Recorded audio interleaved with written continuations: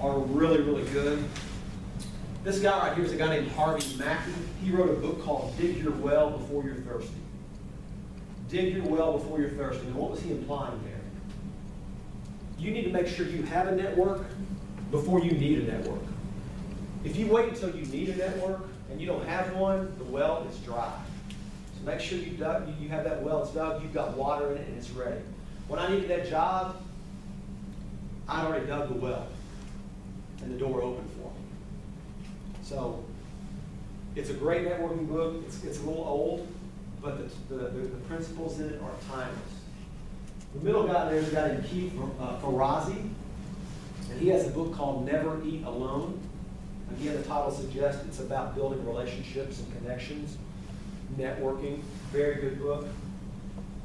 And then the guy on the far right is a guy named Jeffrey Gitomer. He's out of Charlotte, and he's got a book called The Little Black Book of Connections. So if you're looking for the easiest book to read of these three, it's very thin, big copy, easy to read, amazing points and tips on networking in there. So if you're interested in the topic, just wanted to share that with you. All right, this is the audience participation portion of the program. Here's what we're going to do. We're going to show some brands on the screen. And I just want you to sort of tell me what you think about the brand. It could be one word, it could be one sentence, whatever it is. So when you see that particular brand, give me some of the words or phrases that stand out to you. What do you think about when you see that? Popular. Popular, yes. Successful. Successful, yes. What else? Say that. Almost like a monopoly. A monopoly, yeah. Good. Those are all good. Keep them coming. Give me a few more. Innovative. Yes. What else? Adaptable. So they change when they need to change. Good. Others? It's the most valuable company in the world, right? Yeah. You say network.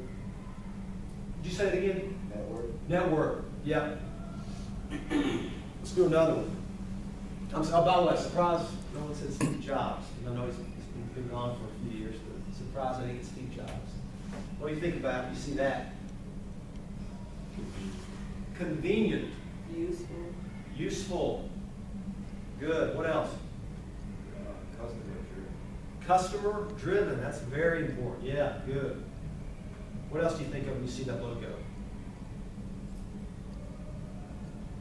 I think about questions and answers that they have on it. Questions and answers. They have all the answers. Isn't that amazing? If you need anything at all, Google it. I mean, it's amazing. All right. Now, what do you think about when you see that? You don't have one of those here, by the way? Yeah. What do you think about? I'm talking about Best Buy. Do you have is there a Best Buy? Not in town. I think the closest to either Douglasville or It's in Newton. Douglasville. Okay. So when you see Best Buy, you think about Best Buy, what are you thinking? Look, I'm seeing your facial expression. It's not good. What do you think? I just see that. Unsuccessful. Unsuccessful. Ouch, yeah. His body language, definitely. I don't know what he was thinking, but it's like, it's not good. You see a little bit of a difference there? Now you'll see where I'm going in just a minute. Now I'm going to shift for a minute. We're going to show some individual personalities. So we're just going to move from the specific company to the individual.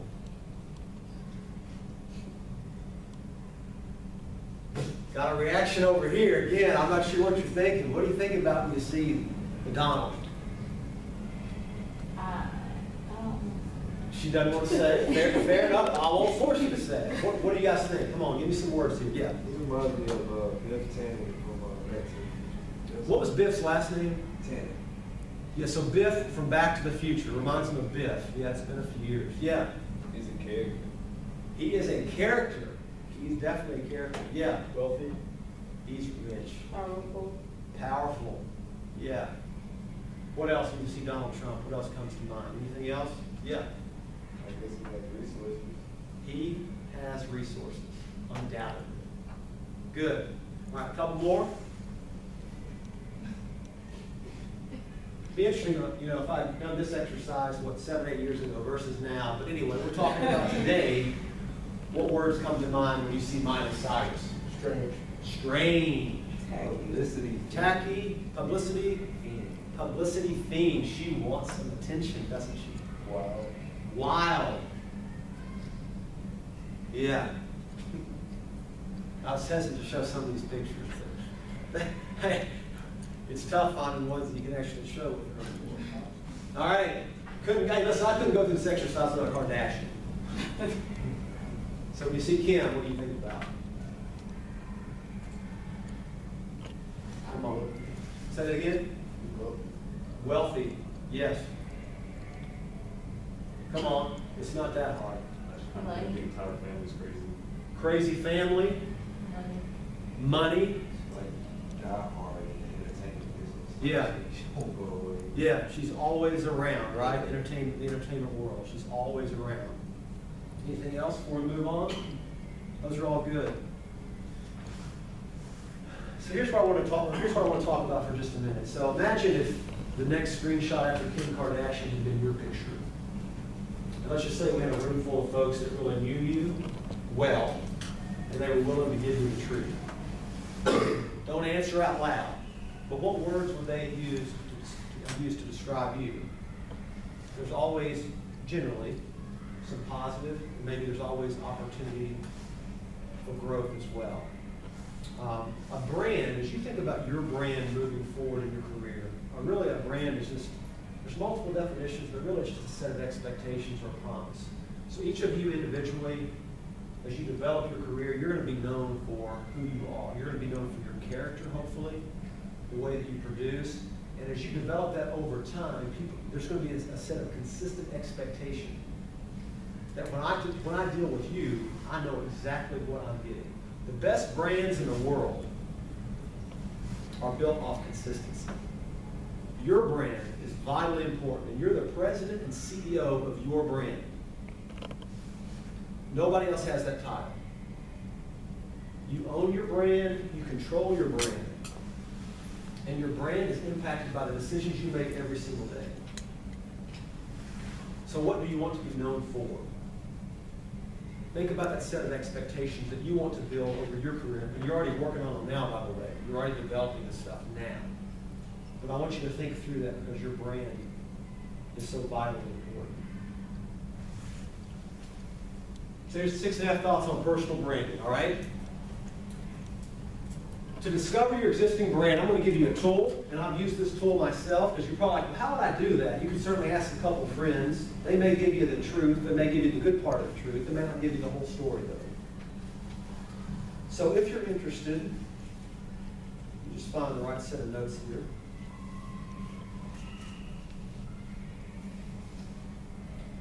If you're interested, you can Google this term, 360, which is just the number 360, 360 Reach Personal Brand Assessment. So again, if you just type into Google 360 Reach Personal Brand Assessment, you'll see a website there. It's a free tool. There are paid versions, but there are free versions, and free is what I use. You get to select certain people, you get to select certain criteria, and the system sends out the emails for you. So you're not able to see who responds, and you're not able to see individually how they respond. What you are able to see is an aggregate report of how you're viewed. And it's eye-opening at times. It's like, oh, and not all of it's negative. A lot of positive stuff, and also some things, you know what? I maybe had a blind spot in a certain area of my life that I wasn't aware of. I'm glad that I'm aware of it now. That exercise will do that for you. Make sure you have some tough skin if you choose to do it, because one of the questions that I recall is, how can this individual get better? What are some weaknesses? And that's sometimes tough to hear.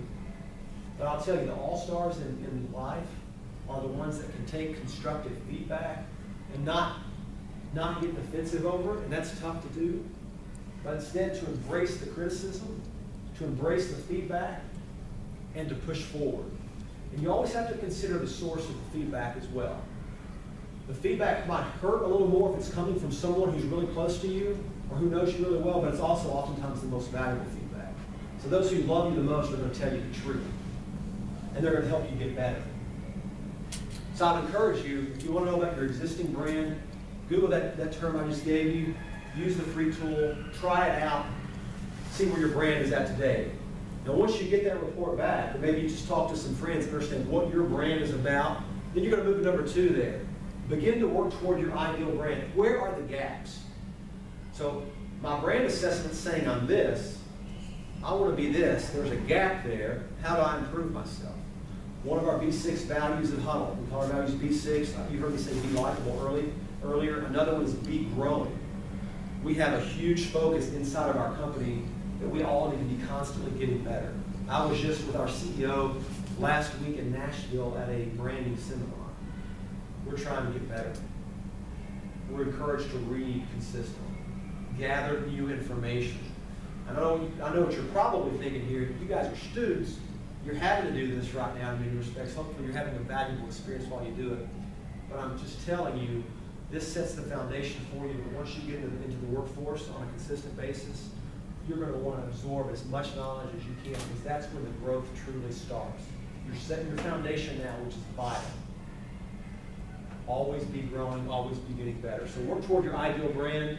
A lot of times I'll call this the POD, or the point of difference. What's going to be your point of difference in the marketplace? I get resumes all the time, and most of them look exactly the same. I mean, the words are different, but they're really the same. There's nothing that stands out about most of the resumes I get. What's going to be your point of difference? What skill set are you going to develop? What are you going to devote yourself to? What are you going to study? What can you be? Think about this a few years down the road when someone thinks about X. So the webinar, the seminar I went to last week, a guy named Donald Miller ran it. He's an author. He sold millions of books. He told this story that, this is probably years ago. He really wants to be known as the guy that helps you structure your stories well. Because when you're in branding, it's all about how you tell a story. And he said he was talking to one of his mentors, and his mentor said, you know, I really think you're becoming known as the guy who can tell a story, who can help others tell their story. He has a point of difference now. He's known as the story guy. We paid good money to go down here and talk about how you build and construct the right story, the right brand story. So what would that look like for you? Think about that. Again, that develops over time, but every day you're building toward it. You're either taking a positive step toward it, or you're stepping away from it every single day. It's like there's a great book called The Compound Effect. You don't see improvements in your life, or a lot of times you don't even see yourself sliding back on a daily basis. It just doesn't work that way. But you get a year down the road, look a year back, you can say, man, I got better. Or you can say, there wasn't a lot of growth there. And others can tell as well. So keep that in mind. Number 4, I mentioned this earlier, be consistent. Great performers in the workplace are incredibly consistent, and hopefully consistently great. If your coworkers or business partners don't know what they're going to get from you each day, you will not be successful long term. You may be lucky for a while, but the luck will run out. Be incredibly consistent with your brand. We talked about be growing. One tip I'll give you here, in addition to what I said earlier. So used to, I would use the time in my car and just listen to the radio. Maybe I got about 20, 25 minutes back and forth to work, so 45, 50 minutes total. The more I read that, I started reading people saying, listen, that time in the car can be incredibly valuable. So now, my radio is almost never on. I'm almost always listening to a podcast that can make me better, an audio book that can make me better, a motivational program that can make me better. That's 45, 50 minutes a day. If you think about that over the course of a year, I'm getting semester 2 of college each year, and I'm getting better. So think about how you invest your time, not how you spend your time. Anyone can spend time watching television. Successful people don't watch a lot of television. It's all right to have some mind-numbing activity every once in a while. If you find yourself sitting home watching 3 or 4 hours of TV a night, which most Americans do, you will not be successful. Or at the very least, you will not live up to your potential. I love sports. I do watch the games, college football. Be valuable. We had this discussion yesterday in our office. Some of our leadership team, we were talking about some of our younger employees, talking about their growth patterns, how they can grow and develop, and this is what it boiled down to. See, one common misconception, people think they get paid by the hour. Even if you're on salary, you can do the mathematical calculation and figure out what you're getting paid. While you can do that calculation, that's really not true. You're not getting paid for the hour. You're getting paid for the value you bring to the hour. There's a world of difference between those two. If you bring more value, think about your personal brand, who you are, and if you bring more value, you will have more opportunity. It's just really that simple. You will make more money. Money's not the end-all, be-all, but you want some money, right? You want to be able to do some things in life, go on vacation, pay the bills, all that stuff. Think about the value you bring. How are you being valuable? It's going to be huge. And authenticity, we talked about that earlier, but I included it again here intentionally just to be real. People, as you try to build your brand, they will know if you're a fraud. Haven't you all met people before and you're like, that person's fake? You just know it. You can also, on the other side of that, there's people you're like, man, that person is just so authentic and sincere. Like, they're comfortable in their skin, they know who they are, and they're okay with that. And those people are people I love to hang out with. So make sure to be who you are. We have one more topic we're going to get before we go on. How are we doing on time, Dave? You're good. We're good? Yeah. All right. I want to make sure to get you guys out here on time. Any questions on building your personal brand? Good? I'm doing a good job, Dave. There's not many questions. And I know you talked about the 360 reach, right? And I know I've received emails, actually from some former students that wanted me to complete that for them. So I think it's a good exercise. I guess you, like you said, it takes a little bit of, you got to be fairly confident and willing to hear maybe some things, opportunities to work on. But I think it's a good exercise, especially as you're trying to figure out, because it's even though we try to reflect and look inward, sometimes it's good to get the opinions of others and how they view us, right? And so I mentioned earlier, maybe think of one thing that you're going to do as a result of this. Maybe that's some of your one thing, to do that assessment to see where your brand is at. All right, last big topic here before we summarize, and that's just on the topic of communication. So we talked about value, we talked about a lot of topics that are important to your career, to your success. I'll make another bold statement here, and this is the truth. Those who communicate better earn more money as well, have more success, have more opportunity. And you might say, I'm not a great communicator. Maybe I don't write that well. Maybe I don't speak in public that well. That's okay, because communication is a skill. And a skill can be learned, and a skill can be improved. So no matter where you come in here tonight, on your communication level, you can get better. And even if you're pretty good at it, you can get better. I see it time and time again. So I have to do it every day. You guys are having to do it every day. You have to communicate your thoughts in a coherent way. Those who can communicate effectively, verbally, can get to the point, can tell the right story, the story that resonates at the right time, they're going to have huge success. I see it every single day. Those that struggle with that, it's going to be more of a challenge. So Brandon knows this. Brandon was in my class. I taught, whatever that was, a few months ago now. Time sort of flies by. Brandon's a good student. Students got a little frustrated with me because I graded them on their grammar and on their punctuation, on capitalizing the first word of the sentence, stuff like that. They were not happy with me for the most part. Some students said, this is not an English class. I was teaching a sports marketing class. I said, every class is an English class. You must be able to write. I don't care if you're in sports marketing, you've got to be able to write. I communicate every day in writing. So work on that skill. I talked about the resumes that I send in, or excuse me, that I receive. Cover letters, it's tough, guys. I'm getting stuff with typos in it. As soon as I see one, guess what happens to the resume? It's gone. And they may be great. Listen, we all make errors. I misspell things occasionally. It does happen. You just want to be cautious on when you choose to do it.